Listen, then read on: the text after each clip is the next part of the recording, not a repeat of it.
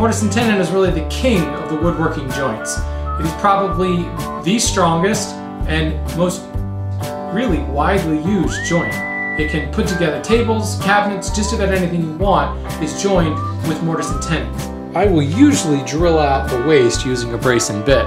It's rare that I just come in and chop the whole thing with a chisel. There will be times when you just need to chop the whole thing with a chisel, and we'll discuss that. So that I've got just enough space for the lead screw to grab.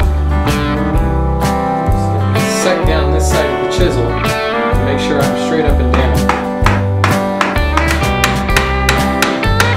The same type of thing happens, but now I've pushed that previous chip and leveraged it towards the shoulder again. So if I rock the chisel, I can actually pull that chip out of there. Flip the square around so I'm referencing off the reference face. Drop my knife in that line, run it across your reference edge.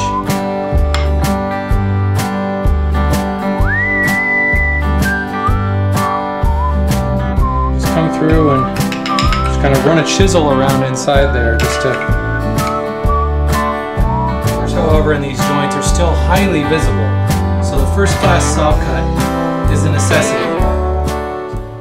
I've got so little to remove here that I'm just going to come back with a paring chisel and referencing off the face that is flat or in line with the marking gauge line. I'll just kind of pivot the chisel around and it grabs that extra wood right there on the floor.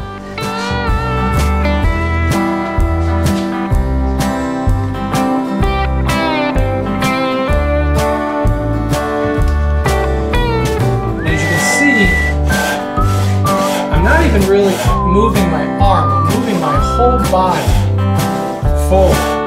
And I can just rock it home. And I've got a good slip fit. Again, it won't come apart on its own, but I really didn't need the mallet to seat it.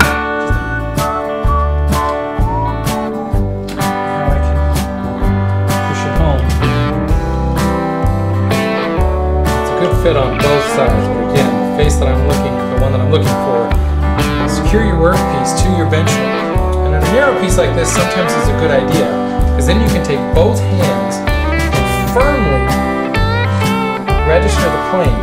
That way you're not rocking it and you're getting a taper.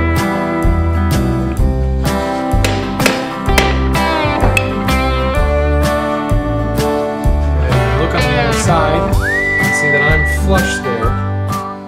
I really want you guys to get to the point where you feel comfortable working with a tenon saw and sawing to that line. This technique will come in handy so many times over in the future.